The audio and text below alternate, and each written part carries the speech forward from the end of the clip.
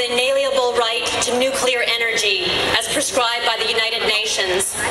But how are we to trust unstable leaders like Ahmadinejad and Khamenei, who openly violate the most basic child rights conventions, even though Iran has signed the International Covenant on Civil and Political Rights and the Charter of the Rights of the Child, which blatantly forbids the executions of children? They continue to do so. This year alone, 6 children have been executed, and 140 remain in prison right now awaiting their execution. My name is Nazanin.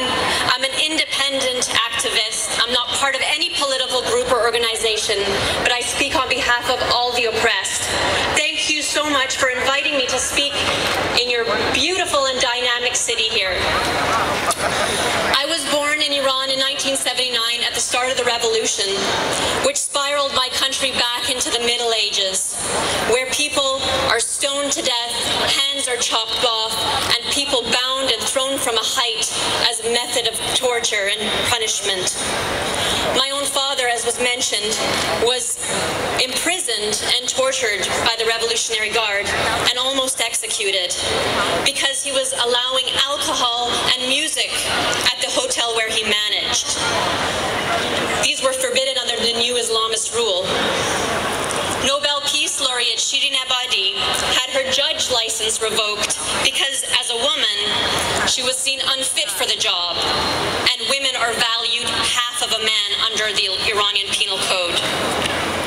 How many of you here drink alcohol, dance, sing, listen to music? You would be imprisoned.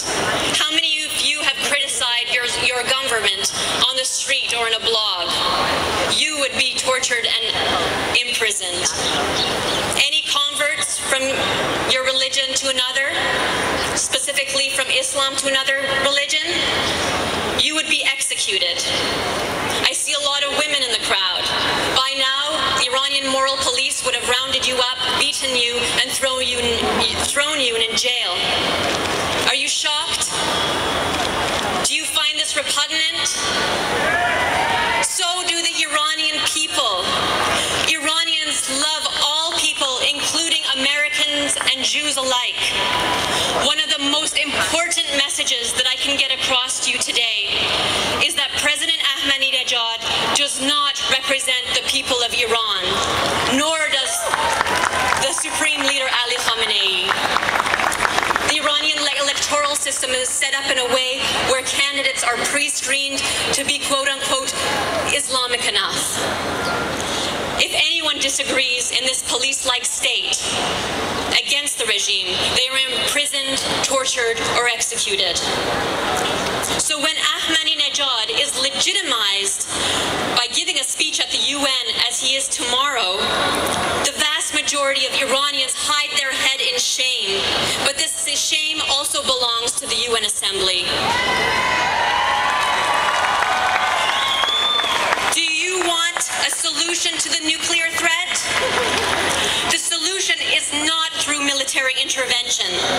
Military strikes would only play into the hands of the mullahs and fulfill Ahmadinejad's fanatic Shia prophecy of a chaotic time of great destruction, whereby the 12th Imam, who's disappeared 1400 years ago, comes out of hiding and brings salvation to the world.